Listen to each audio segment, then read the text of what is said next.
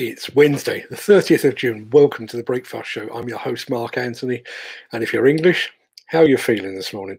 Unlike yesterday, the computer didn't eat my script today, so that it's not likely to make me any more coherent, but we'll do our best. We will get to the news headlines and other bits and pieces in just a second. But first, let's pause and give thanks to all those celebrities born unto this world on this day in history.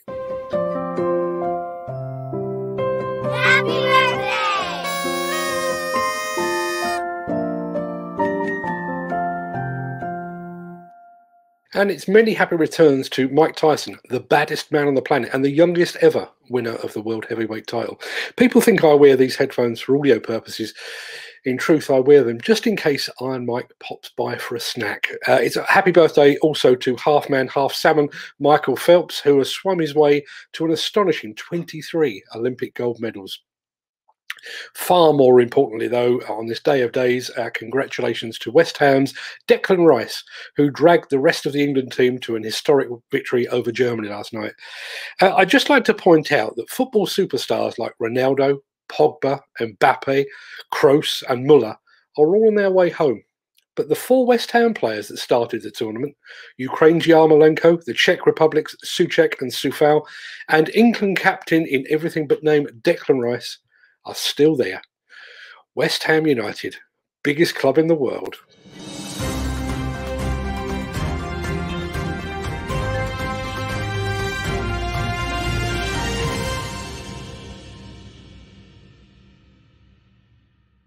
A labourer who bludgeoned his foreman to death on a construction site in central London has been found guilty of murder.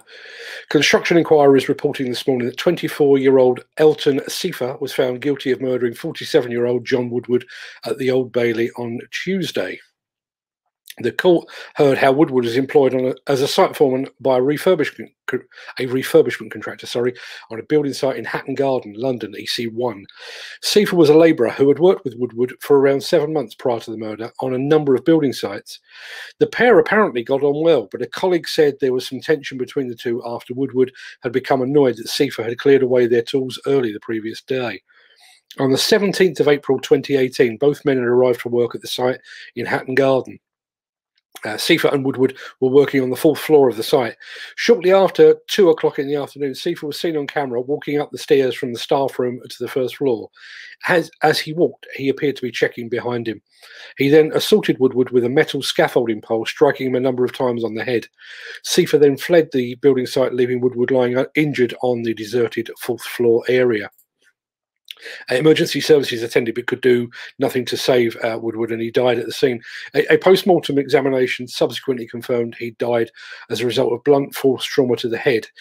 He'd also suffered lacerations to his neck, possibly caused by a blood-stained Stanley knife found nearby. Sifa will be sentenced later. He'll be sentenced in the same court next month. The Miller GT series heralds a new era of unrivaled power and cutting-edge intelligent coupler technology, increasing job site safety, machine versatility, and productivity. It's the added versatility that you need at the value you can afford. To find out more, visit millergroundbreaking.com. The powered access industry is once again setting the safety standard, and the global demolition industry would do well to follow their lead. The latest International Powered Access Federation Global Safety Report analyses the main causes of serious injuries and fatalities occurring when using powered access machines to conduct temporary work at height. This highlights the need to gather more near-miss data from across the industry worldwide to help avoid the most common types of serious accident in the future. While the report indicates the main causes of serious injuries and deaths while using powered access equipment have not changed significantly across the most recent 2 years of data, electrocutions have increased slightly to become the joint most common cause, along with falls from the platform. My apologies.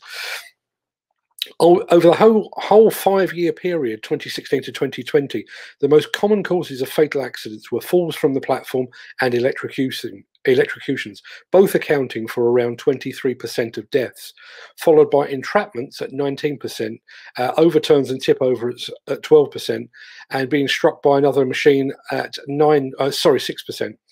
In the early days of the accident reporting project, which launched back in 2012. The majority of reports were received from IPAF's UK membership. As the project enters its second decade, reports are now coming in from around the world, with reports recovered from 19 countries across the 2 most recent years of data gathering, and more than 25 countries worldwide in the past 5 years. This year, the report has been presented in a different way, with an executive summary giving a global overview, followed by detailed data spreads looking at each of the 6 main accident types, broken down by location, machine type, industry sector, including lost time incident analysis specific to each incident classification. The demolition industry really would do well to learn the lessons from the Powered Access Centre. As we've reported previously, the current president of the Institute of Demolition Engineers, Richard Dolman, has been pressing for the creation of a near-miss register in the demolition sector for quite some time. We really hope that the wider demolition industry follows his lead and adopts a similar system to that employed by those good folks over at IPAF. There we go.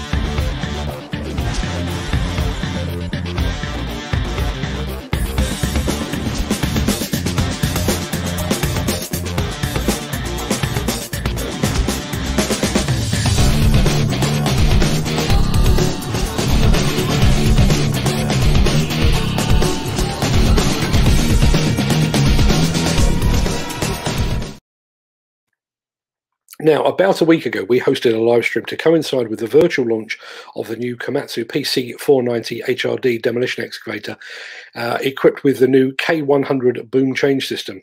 That event was well attended, and the machine certainly looked amazing. And now those fine folks over at Komatsu have provided us with the actual video of the new machine. We've put it through our video editor, who's had a bit of a play with it, and we're now ready to share it with the watching world. Are you ready? Good, because here we go.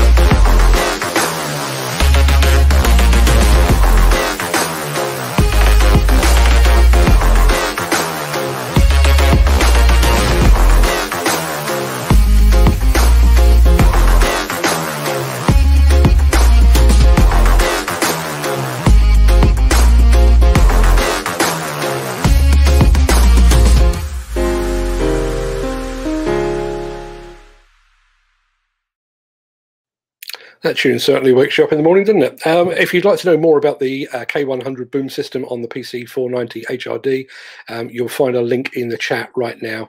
Go and have a look. It is a very impressive piece of machinery. I find that the term game changer, and game changer in particular, is used far too often in industry circles, but I do think the K100 boom system has the potential to be as big a game changer as quick couplers in the wider attachment industry. Now, have you ever wanted to work for a cutting-edge, innovative demolition company, one with a formidable reputation for its industrial demolition capabilities, a company that's among the 9 firms named on the massive Teesside Steelworks demolition framework? Then you're in luck. As you can see, those fine folks over at KDC Contractors are seeking CCDO demolition operatives for work up and down the UK. If this is for you, then drop them your CV at kdc@kdc.co.uk. The best of luck if you apply. I reckon these jobs are likely to be highly sought after.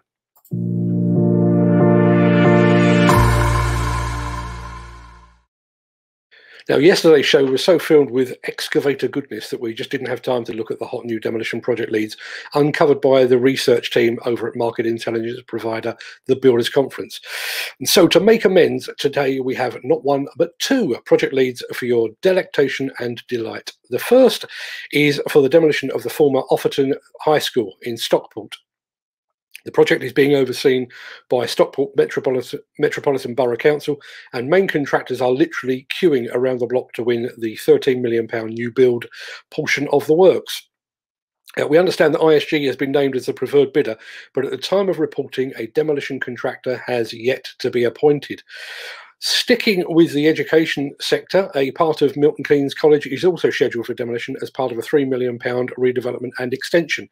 Ash Construction and Savvy Construction are thought to be vying for the new build element, but once again, a suitably competent demolition contractor has yet to be appointed. The client in this instance is Milton Keynes College. You can find out more about these project leads and many more just like them over at buildersconference.co.uk. Speaking of the Builders Conference, and I think Neil Edwards may even be in the chat at the moment, at the Builders Conference, Neil Edwards is going to be our guest on tomorrow morning show, and I'm really looking forward to this one. The BC Live League table of construction contract awards ticked over the £7 billion mark for the month of June yesterday afternoon, so tune in tomorrow to find out who the big winners are on what's been yet another bumper month for the construction sector. Sorry to interrupt the guy with the funny glasses, but if you're enjoying this video, please hit the like button as it helps our channel. Or, better still, share this video with a friend or a colleague. Thank you. Right, back to Beardy. That pretty much wraps up the show for today. I am going to go over to the chat in a second and have a look at that once I've played the outro. But two very quick points for your diary. As I mentioned earlier, tomorrow's show will be slightly longer than usual as I'm going to be joined by Builders Conference CEO Neil Edwards to look back at that bumper month for Construction Contract Awards. And on Friday evening, the second episode of Demolition World will drop. This one features Rye Demolition, a company that has pinned its colours firmly to the sustainability mast. Setting aside the poor quality of the host, this guy, it's going to be a cracking episode. I watched it yesterday, and I have to say, even though I'm in it, it's pretty damn good. I am off now to speak to the BBC. See, the circles I move in. The Beeb is in the process of researching an item on sustainable construction and demolition. So guess who they called? Yep, this guy. Okay, until then, I'll be back here same time, same place on the morrow. So stay safe, look after yourself, your family, your friends and your colleagues. I will be back into the chat in just a second, but let's roll this.